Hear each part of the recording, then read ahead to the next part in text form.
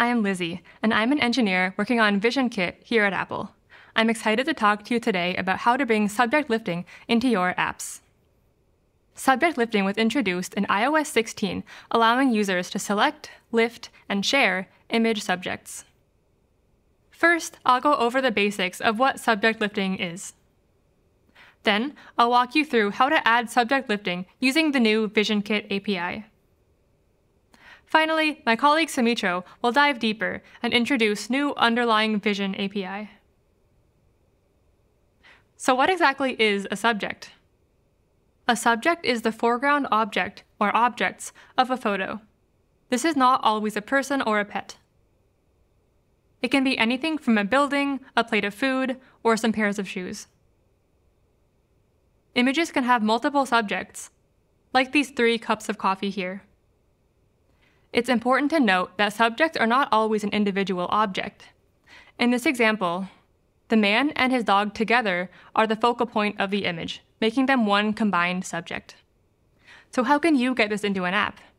There are 2 separate APIs available to help you add subject lifting to your apps: VisionKit and Vision. VisionKit allows you to very easily adopt system-like subject lifting behavior right out of the box. You can easily recreate the subject lifting UI that we all know and love with just a few lines of code. VisionKit also exposes some basic information about these subjects, so you can give people new ways to interact with image subjects. This all happens out of process, which has performance benefits, but means the image size is limited. Vision is a lower-level framework and doesn't have out-of-the-box UI. This means it's not tied to a view, giving you more flexibility. Image analysis happens in process and isn't as limited in image resolution as VisionKit. Finally, this API can be part of more advanced image editing pipelines, such as those using Core Image. First, let's dive into Subject Lifting API in VisionKit. To add subject lifting with VisionKit, simply initialize an image analysis interaction and add it to a view containing the image. This can be a UI image view, but doesn't need to be. It's that simple. Now, your image will have system subject lifting interactions. Similarly, on macOS, create an image analysis overlay view and add it as a subview of the NS view that contains your image. You can set the preferred interaction types of your image analysis interaction or image analysis overlay view to choose which types of VisionKit interactions to support. The default interaction type is automatic, which mirrors system behavior. Use this type if you want subject lifting, live text, and data detectors. The new image subject type only includes subject lifting for cases when you don't want the text to be interactive. In addition to these UI interactions, VisionKit also allows you to programmatically access the subjects of an image using an image analysis. To generate an image analysis, simply create an image analyzer, then call the analyze function. Pass in the desired image and analyzer configuration. You can asynchronously access a list of all the image's subjects using the subject's property of an image analysis. This uses the new subject struct, which contains an image and its bounds. The highlighted subjects property returns a set of the highlighted subjects. In this example, the bottom 2 subjects have been highlighted. Users can highlight a subject by long pressing on it, but you can also change the selection state by updating the highlighted subject set in code. You can look up a subject by point using the async subject@at method. In this example, tapping here would return the middle subject. If there is no subject at that point, this method will return nil. Finally, you can generate subject images in 2 ways. For a single subject, just access the subject's image property. If you need an image composed of multiple subjects, use the async image4 method and pass along the subjects that you'd like to include. In this example, if I want an image of just the bottom 2 subjects, I can use this method to generate this image. Let's see this all come together in a demo. I'm working on a puzzle app. I want to drag the pieces to the puzzle, but I can't lift any of them yet. Let's fix that. First, I'll need to enable subject lifting interactions in this image so the pieces can be interacted with. I can do this by creating an image analysis interaction and simply adding it to my view. I use the image subject interaction type here, since I don't need to include live text.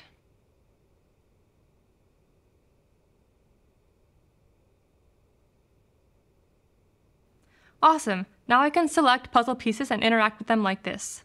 This image wasn't pre-processed in any way, this is done with just subject lifting. I added some code to handle dropping puzzle pieces into the puzzle and even adjust them into place.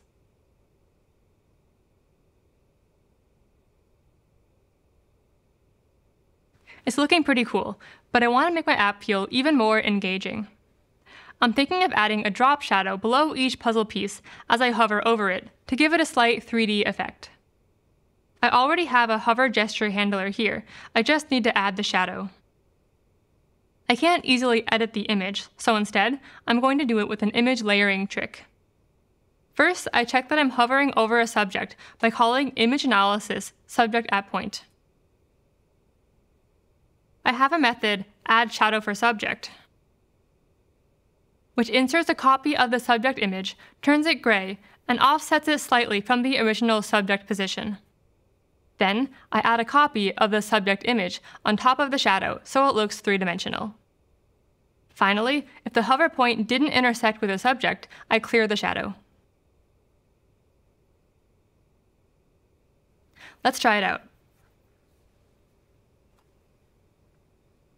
Awesome! The pieces now get a shadow effect when I hover over them.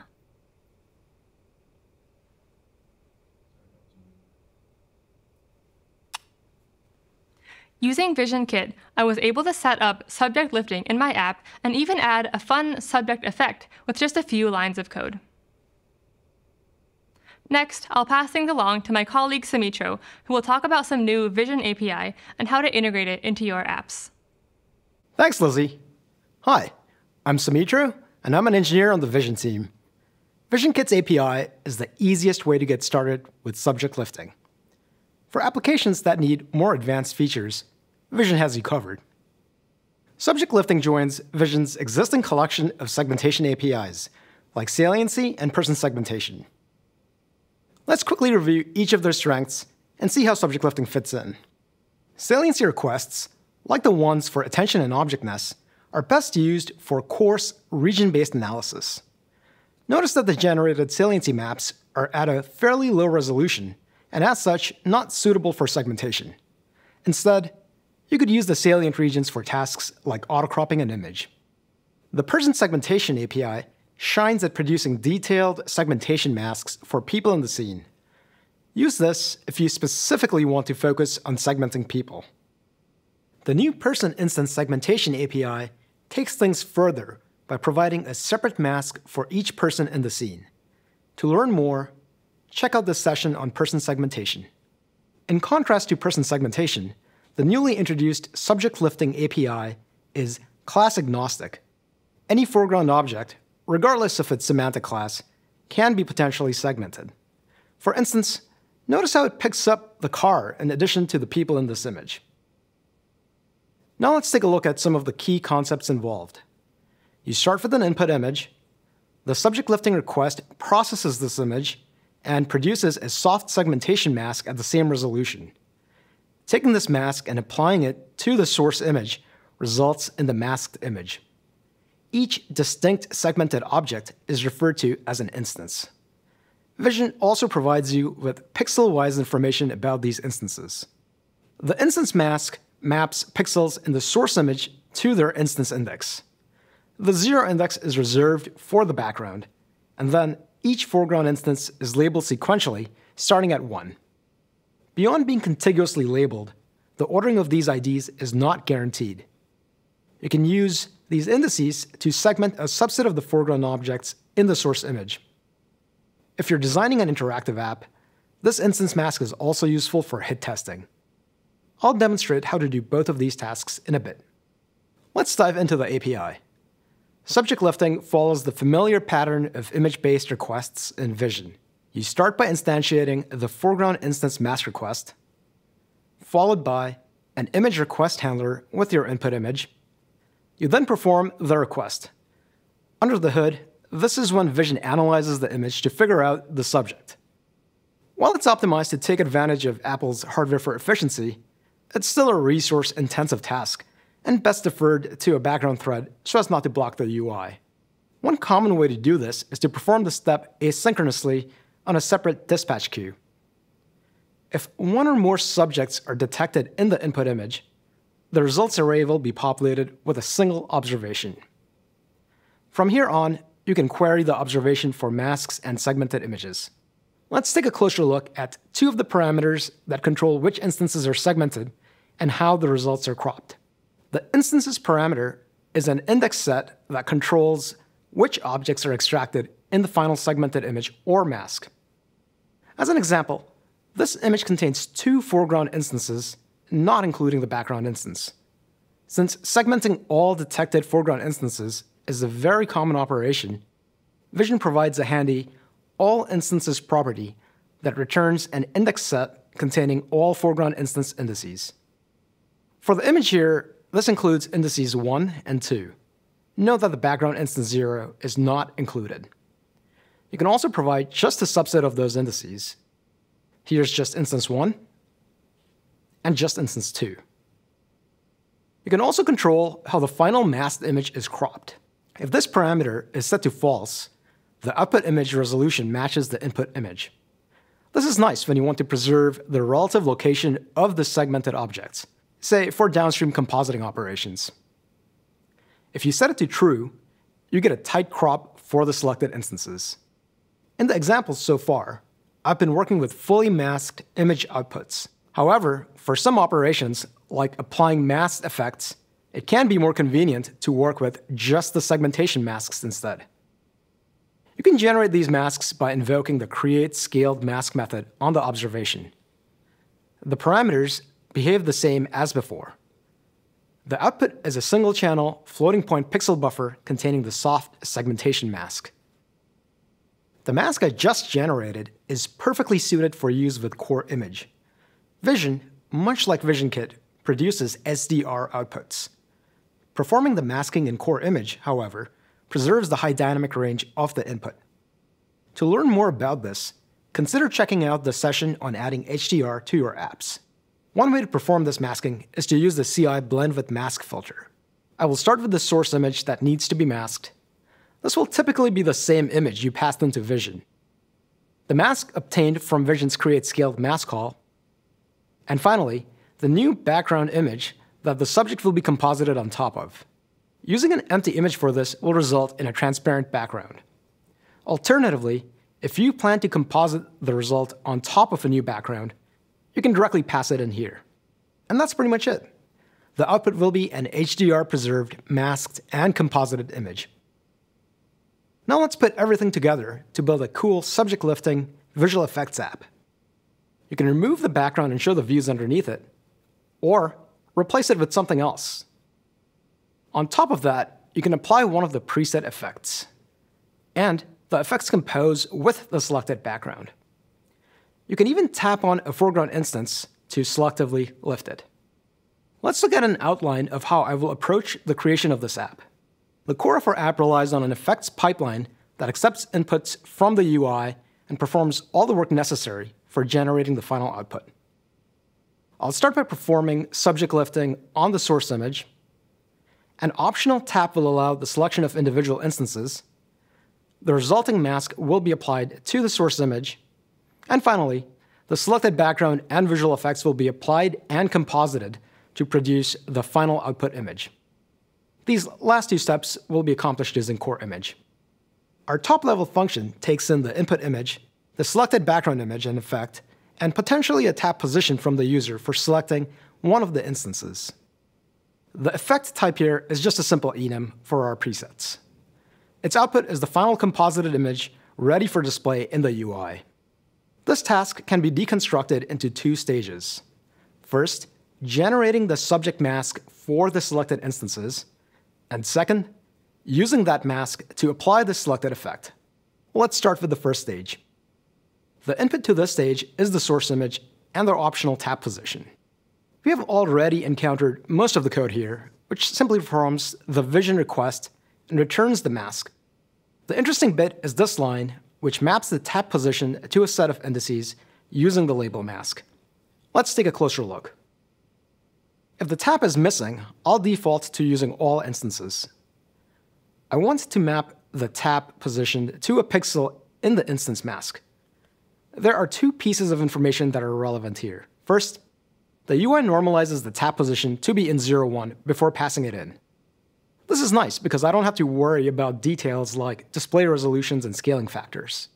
Second, it uses the default UIKit coordinate system, which has the origin at the top left. This is aligned with our image space coordinate of the pixel buffer. So I can perform this transformation using this existing Vision helper function.